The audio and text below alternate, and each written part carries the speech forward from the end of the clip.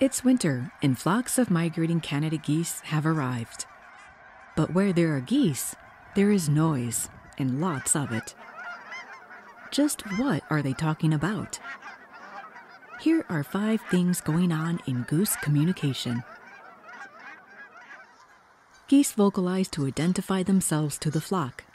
Just like humans, each goose has a unique voice or honking pattern, allowing them to connect with the flock and maintain social bonds. They honk to tell others about the great places to find food, and to alert the flock of approaching predators.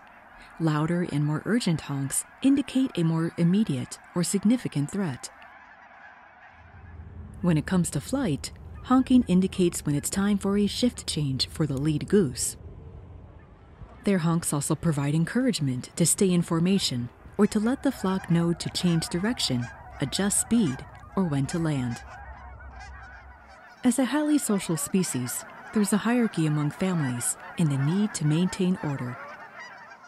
Geese do have a reputation for being cantankerous and ill-tempered, and they aren't shy about expressing their displeasure. But sometimes there's harmony.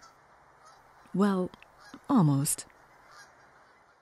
Whether resting, preening, bathing, or just loafing on the water, geese always have something going on, and something for any birdwatcher to learn and decode.